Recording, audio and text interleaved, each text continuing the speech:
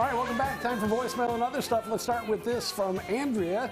She says, Dean, is that the Polk Brothers Santa behind your tree? He's in a lot better shape than mine. Can you turn him around and talk to him about the Chicago tradition in the 60s? Dean, are you there? Santa Claus, here comes Santa Claus. Yeah, I am here, and that is a Polk Brothers Santa Claus. Some of you will remember Polk Brothers stores. They were a major appliance store. They had stores all over the Chicago area, and back in the day, when you bought an appliance there, you got either a free Santa Claus or a free Frosty the Snowman. Nice. And no, absolutely, yeah.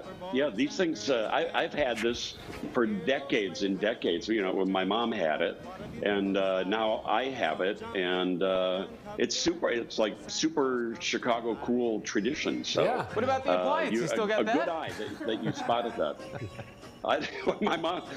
My mom kept most everything for 50 plus years. Wow. Everything. So I didn't know the history I of wouldn't those. be surprised if she still had. Those were on every front porch. It's amazing what's up here. Right? That's Dang right. it. Exactly right. Back in the day, you would see these Polk Brothers Santas everywhere. I don't put mine outside anymore because I'm afraid somebody will steal it or spray graffiti on it. So I just keep it inside the house now, which awesome. I'm gonna put it back in the window. Here. The weird thing, That's Dean, how you is move refrigerators right No bands. Thanks, Dean. Yeah. All right. Bend at the knees. Oh, Lordy. It's been a long pandemic. Nice thing about working at home.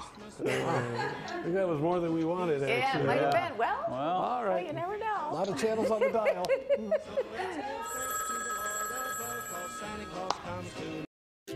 Introduce